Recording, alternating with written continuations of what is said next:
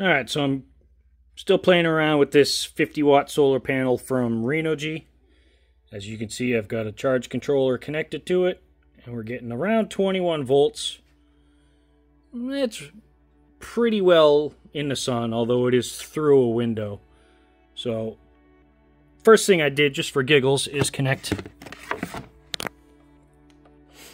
this 1000-watt inverter to it. And there's absolutely no protection circuitry inside this solar panel, so it immediately threw an overvoltage warning. So, I'm not going to cut the connectors off of this thing to connect to this solar panel just for the sake of messing around. So I've got a battery here. Plug it into the USB on this. Says we're getting 20.8 volts in, putting out 7.5. We are charging at 0.4 watts. Yeah. Let me see if I got a better USB cable. Alright, I got a orange tip USB cable. Slap that in there. Says we're getting 20.6 volts in and 7.5 out. We're now charging at 0.9 watts.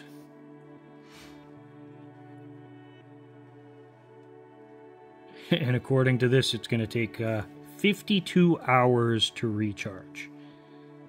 That's not going to fly. I'm assuming it's this charge controller. Just sucks. So maybe I'll swap that out for the buck converter. See how that works out. Alright, so the entertainment continues. I hooked the buck converter up to the solar charge controller on the battery output, and I wired up a USB-C cable to it and ran it to this battery, and I was getting like 0.8 watts or something ridiculous like that. It was going to take 100 hours to charge this. Absolutely useless. So I assumed that it's just crappy old USB connections on here. They don't put out anything for power. They're not going to charge your typical cell phone nowadays. So I tried the light connection, which is really kind of just like an overflow. And the boost converter wouldn't run. The buck converter wouldn't run. So I hooked this all back up. Let's see if I can hold this with one hand.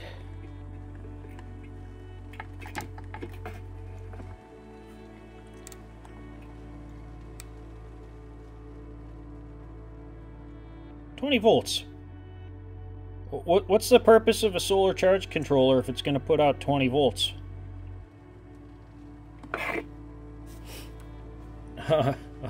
It's putting out what it's getting in.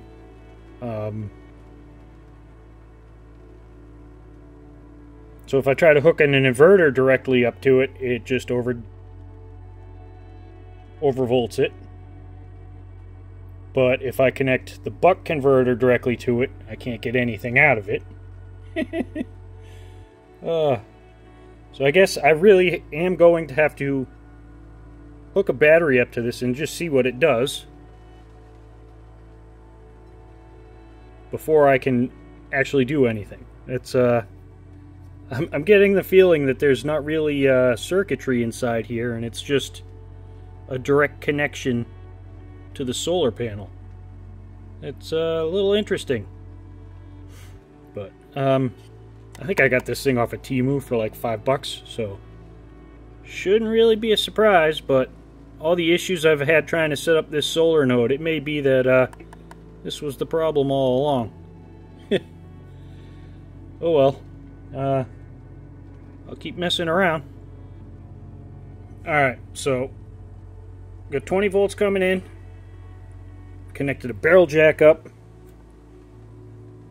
to the battery output.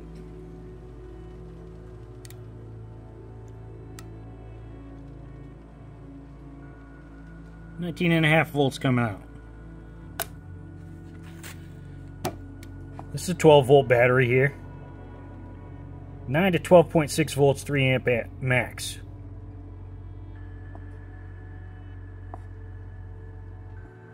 Charge voltage, 12.6 volts. So, like, I can't even use this.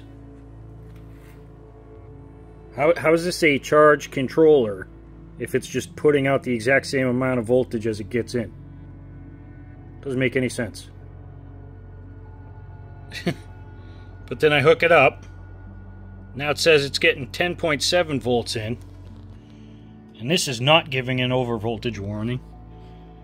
In fact, it's hard to tell if it's even charging.